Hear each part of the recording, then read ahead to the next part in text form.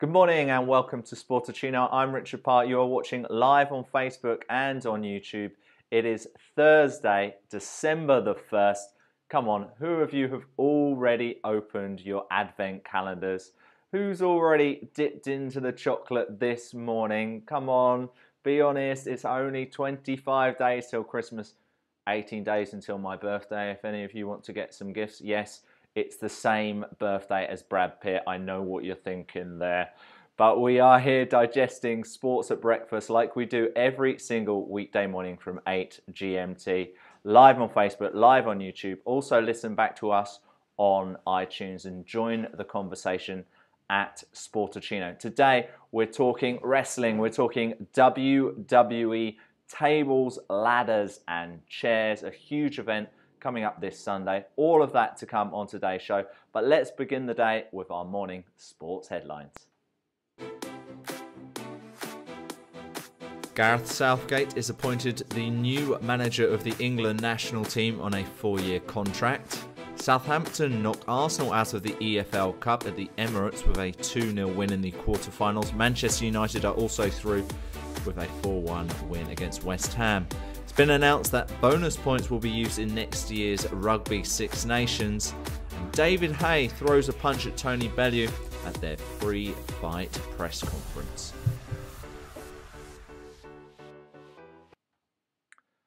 So that is the morning sports headlines. So Arsenal knocked out of the EFL Cup by Southampton. Southampton will now play Liverpool in the next round. Hull will face Manchester United across the two legs in January. United and Liverpool kept apart.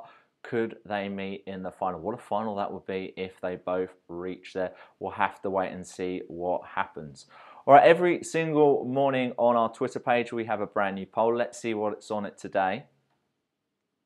And today we're talking about the rugby. You heard me mention it in the headlines there. We want to know if you think it's a good decision to introduce bonus points in rugby's Six Nations. It's going to start from 2017. The idea is to encourage more free-flowing, attacking rugby. 4 points there for a win.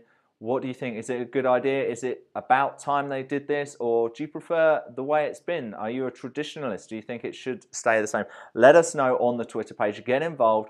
Is it a good decision to introduce bonus points in the 2017 Six Nations? We'd love to get your thoughts. Also give us your thoughts on the Facebook page about that. All right, let's have a look at the result of yesterday's poll. And we were talking cricket after England lost the third test against India. They're now 2-0 down in the series. And we want to know, can England win one of those last two tests? Could they haul it back? Could they even get a draw from this series? It's not looking good right now, but we've seen even more surprising things happen in sport. So that was the result, and it's a 50-50 split in this poll. 50 of you think they can win a test, 50% of you think they can't. Thanks for getting involved in that. We would love to get your views. If you missed out on that poll, get involved on the Facebook page, get involved on YouTube, get involved on Twitter. Now, before every WWE pay-per-view and after every pay-per-view, we like to preview the show, then we like to review the show, because I'm a huge wrestling fan, and I know many of you are around the world. So today, we're going to preview the next installment, the Smackdown only pay-per-view, WWE Tables, Ladders and Chairs. And I'm delighted to introduce to the show this morning the wrestling expert, Gareth Messenger. He joins me live from Doha. Second time in a week that we've gone live to Doha. And Gareth, good morning to you. How are you doing this morning? Yeah, really good, Richard. How are you? I'm doing very well. I've got my coffee out of my Sportuccino mug, so I'm good to go. I'm good to dissect this Smackdown only card. We've had a few of them already. What have you made of the Smackdown only pay-per-view so far? I've been quite impressed by SmackDown, to be honest with you. I think they've been more creative than Raw. Raw, for me, is always going to be the flagship show, as everybody knows, for WWE. But with SmackDown, I think since they've introduced the likes of Shane McMahon and Daniel Bryan, and it's been really inventive, really creative, and I think it's given WWE a new lease of life. There was a little danger that WWE was losing a lot of viewers before the brand split, So it's quite interesting now to see that they've had the split, and there's been more sort of creative influence on this, particularly on SmackDown, as there is opposed to Raw. So it's been quite nice to watch. And there's a host of superstars there as well who are really garnering the attention. I mean, you look at someone like James Ellsworth. You know, he's just the man is so on form at the minute, and this is a guy who really stereotypically shouldn't be so popular as he is, but he's just getting so much crowd backing behind him. It's brilliant. It feels a little bit like a Eugene popularity, though, to me.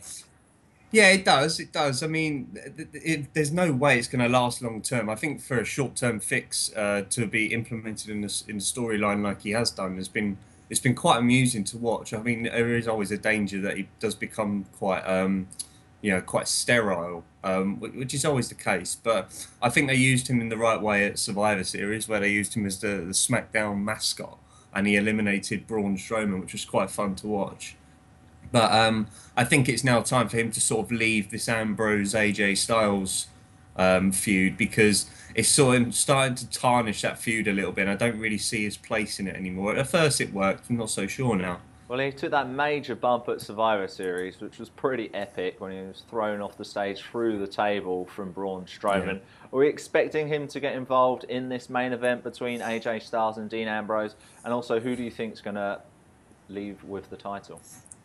I think it would make sense now because of what happened on SmackDown on Tuesday, where AJ gave Ellsworth the Styles Clash on the steel steps. But it would make sense for Ellsworth to be involved. I just wonder how they would involve him, because I honestly think that AJ will leave the champion. It would make more editorial sense for him to leave the pay-per-view as the champion, because the AJ Dean Ambrose feud has been going on since sort of around about the brand split, really. So that's a long time now. So I think it would make more sense if AJ left as the champion, and then someone like The Undertaker comes in and challenges him, and then that sets up a match at the Royal Rumble between Taker and AJ, which would make more sense. But so I'm backing AJ, but I think Ellsworth will be involved in some capacity. Yeah. Yeah, there's lots of talk about that Undertaker AJ Styles match at the Royal Rumble. The thing is, with The Undertaker, it's not like he needs to go for the title. So I think they could make that work whether Styles has the belt or not. We'll have to wait and see this Sunday, WWE TLC. Now, when you mentioned in your first answer about Daniel Bryan, of course, The Miz keeps antagonising Daniel Bryan. There was also that brilliant segment a few weeks ago on Talking Smack, which looked a little bit too real for my liking.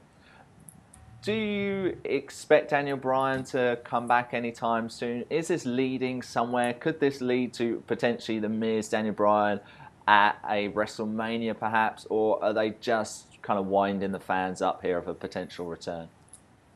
I think a lot of fans would like to see Daniel Bryan return, and if they were going to do it against anybody, it would have to be against a safe worker like The Miz. I mean, we've got to remember that The Miz, he's not really a flamboyant wrestler like your Nevilles or even your Sami Zayns or somebody like that.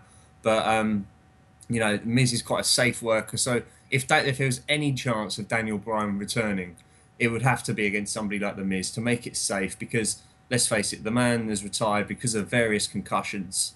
Yeah, it's a very serious injury. He's retired for his own health. So it would have to be a match where there was no risk. So I personally don't think that that's going to transpire in any way. But the Miz is on such good form right now. I mean, he could sort of do no wrong. I think the introduction of his wife Maryse into his storyline has really expanded him as a wrestler and as a performer. So, because I think, again, he was another one who was becoming quite mundane, if you like. He was becoming quite mundane with his storylines, but introduced Maryse, his wife, and it's just added a whole new lease of life onto his character, which is fantastic to watch. And he's an excellent heel as well, and he's a brilliant wrestler. Yeah, I didn't really like the match between Miz and Sami Zayn, but, that finish with Maryse was quite clever, I thought. So let's talk about The Miz. The Miz is facing Dolph Ziggler for the Intercontinental title in a ladder match. Ziggler's pretty good at those ladder matches. Where do you think that's going to go? Yeah, he is quite good, actually. You're right there, Richard. He's good at ladder matches, but I just think it's going Miz's way, to be honest with you. It doesn't make any sense for Ziggler to win the title again and then the feud to continue, because I think this feud is just sort of, it's on its last legs now, if you know what I mean. I mean, it's been sort of dragging on and dragging on and dragging on, and I think Miz needs another challenge, and it wouldn't surprise me if we had someone like Corbin to challenge him after, who, you know, Corbin's due a title shot of some sorts. And I think he's a little bit lost in his own feud against Kalisto at the minute. It doesn't really make any sense. So I'm going to go with Miz to beat Ziggler on this one. Do you rate Corbin? Oh, yeah, I do. I think Corbin's excellent. He's so big, he's so strong, natural athlete. I think he's a little bit wasted, to be honest, at the minute. They're not using him in the right way. But it wouldn't be the first time that WWE was accused of not using a superstar in the right way. I mean, you just have to look at someone like Cesaro, for example. I mean, Cesaro at the minute is currently challenging for the tag team titles over on Raw, and let's face it, he should be, you know, main title picture contender. So I really like Corbin. I think he's going to be a big star. Yeah, you say lack of flamboyance. I normally think of Baron Corbin when I think of that. I'm not a fan, really. Let's move on to the women. 2 women's matches right now. No disqualification match between Nikki Bella and Carmella. This feud's been going on for a little while now. Is this going to be the culmination of it, and what do you think is ultimately going to happen? I think it might be. I think Carmella. It's hard to tell who will win, really, because this feud was one that was really sort of frustrating me a little bit. I didn't really understand where they were going with it, but then it changed a couple of weeks ago when Carmella came out and cut a promo, which included having a little dig at John Cena, who's obviously Nikki Bella's boyfriend. So it was really interesting to see the use of Cena in that promo and how Nikki has responded to it. It's quite interesting, actually, and it's quite refreshing to see the WWE creative allow Carmella that time to have a go at Cena. And obviously Cena won't have a problem with it because it's not going to affect his image as such, but obviously Nikki would take offence to it. But it's also a clever way to promote Total Bellas, you know, the new program, which involves Nikki and John Cena and Daniel Bryan and Brie Bella. So I think it's a very clever way to use it to promote Total Bellas, to promote Total Divas, but also giving the WWE Universe a reminder that Cena is still out there, he's just doing bits, and it also enhances that feud a little bit. But I think Nikki might win this one. I just think Carmella's had the upper hand too often in the past few weeks. I think it makes sense for Nikki to win this, and maybe they have a final match at the Royal Rumble or something along those lines, and then they part their ways and go somewhere else. I think you're right. I think Nikki could win this, and like you said, there's one thing WWE is consistently good at, and that is cross-promotion. They're excellent at doing that. The other women's match is for the Women's Championship in a tables match. Alexa Bliss against Becky Lynch. Have you been enjoying this feud?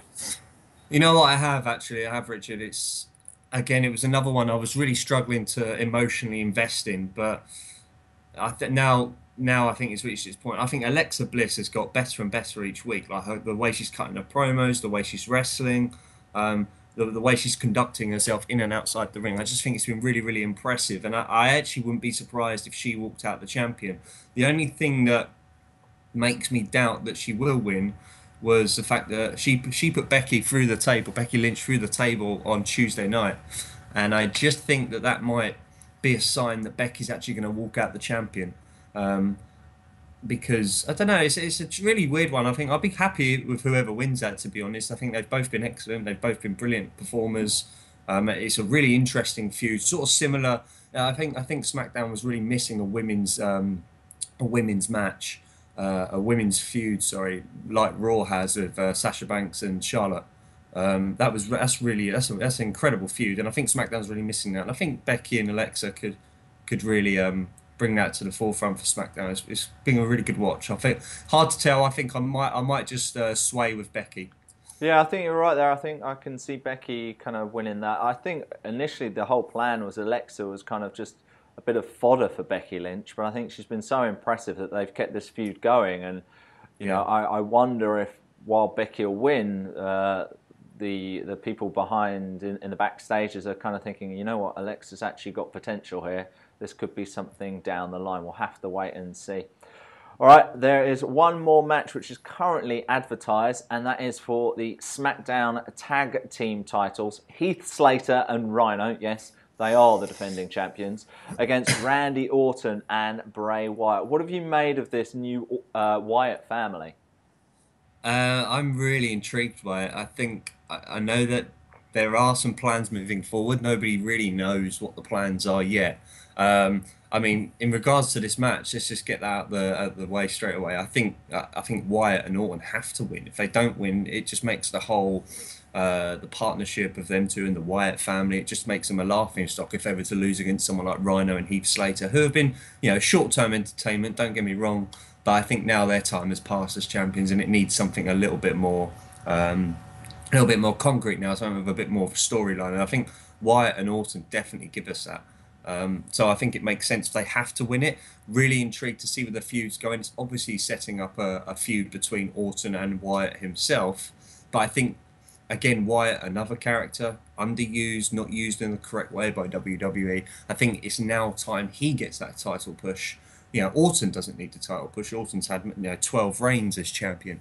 But Wyatt is thoroughly deserving of a title push. And I just wonder if this is a stepping stone, and I think maybe Orton may be helping him to get to that point. So we'll see, but it's definitely Orton and Wyatt winning on Sunday for me. You don't think they were teasing quite a lot about Luke Harper in interference on Smackdown recently? He's coming across like he's not too happy with Orton being part of the family. Could he cost them at all?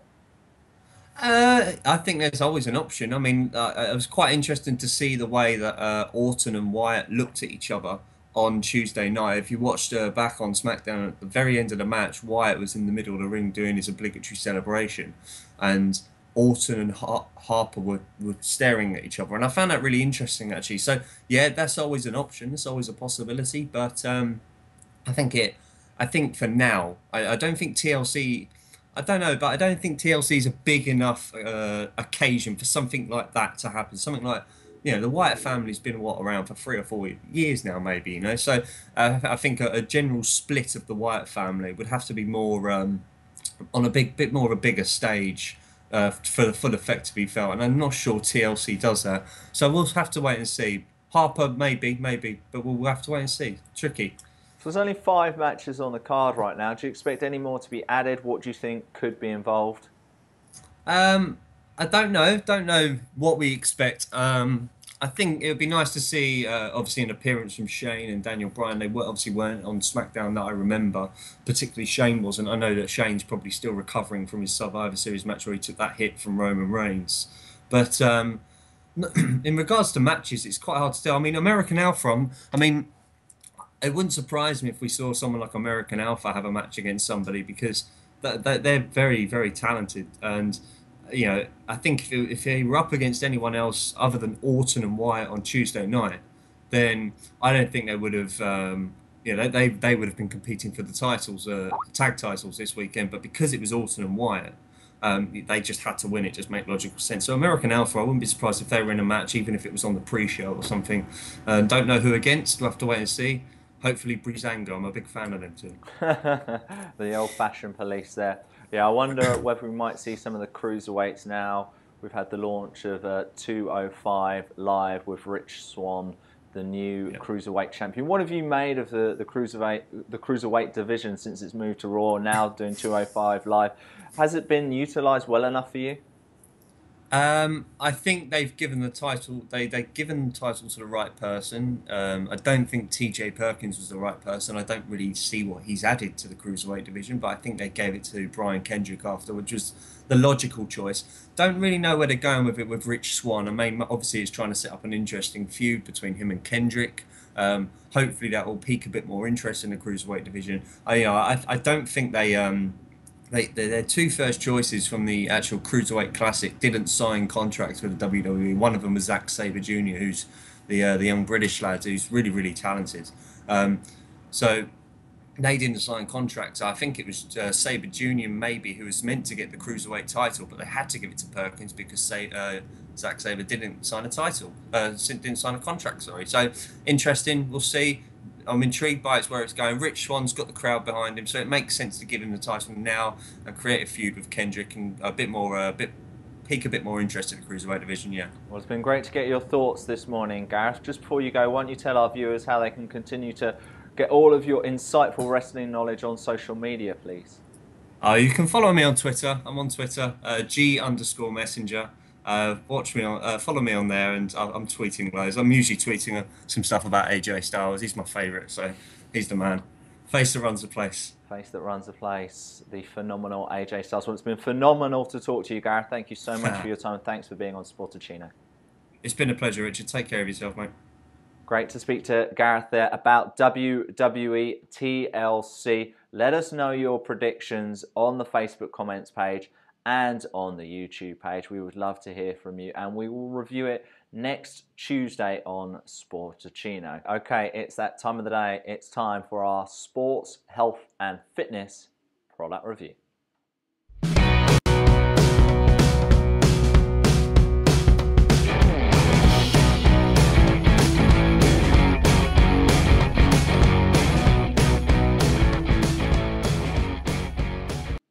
You may remember that one of my favourite products that I've reviewed is the Nairn's gluten-free porridge. So we're going to Nairn's once again. They are Nairn's Snackers, sea salt and balsamic vinegar. That really is a rubbish picture I took, isn't it? You can't even see it. That is rubbish. Anyway, I'll show you them here as well.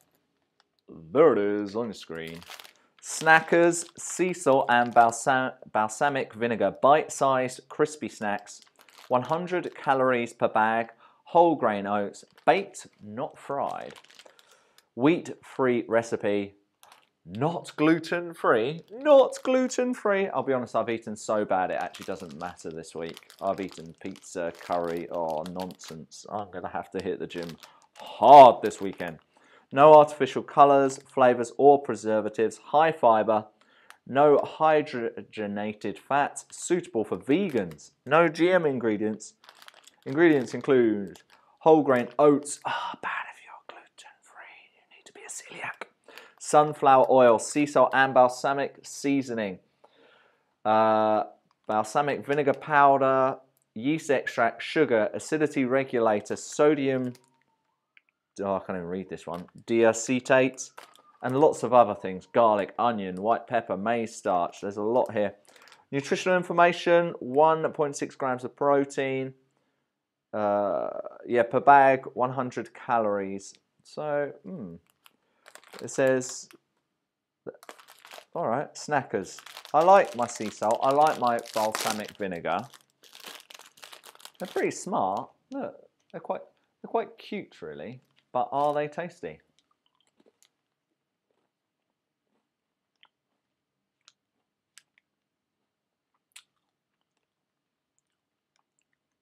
Not really. They're a bit like mini cheddars. They almost have a Subway type smell to them. They're a bit like mini cheddars.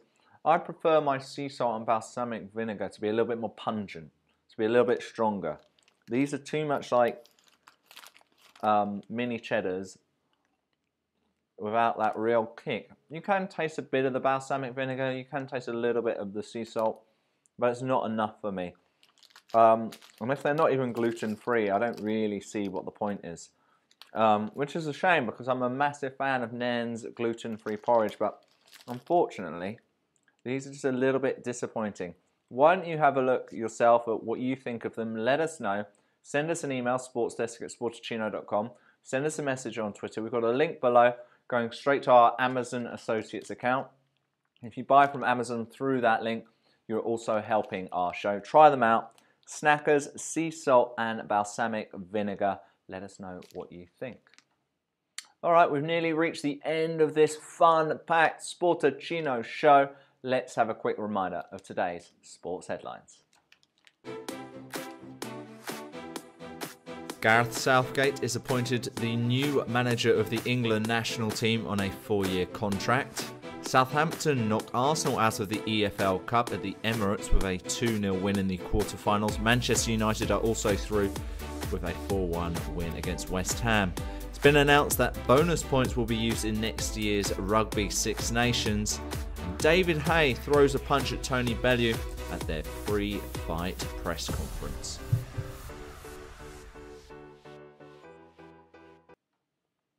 So that's it. We've reached the end of another Sportuccino. We're live every single weekday morning. And there are the snackers in my throat. This happens every single day. I need to stop eating. Anyway, we're live on YouTube. We're live on Facebook. We should be live on Periscope. We had a few more problems with that today. We will be working on it. Hopefully we'll be live on Periscope tomorrow on Sportuccino. Thank you so much for being part of the show. Please get involved in the conversation. If you like this show, please share it, like it, comment it, get involved. Tomorrow we're going to look ahead to another huge weekend in the English Premier League. Also look ahead to the rugby between England and Australia. Big show on tomorrow. Don't miss it. 8 GMT, Facebook and on YouTube. Thanks for joining us today. I've been Richard Parr. You've been watching Sportuccino. See you tomorrow morning from 8.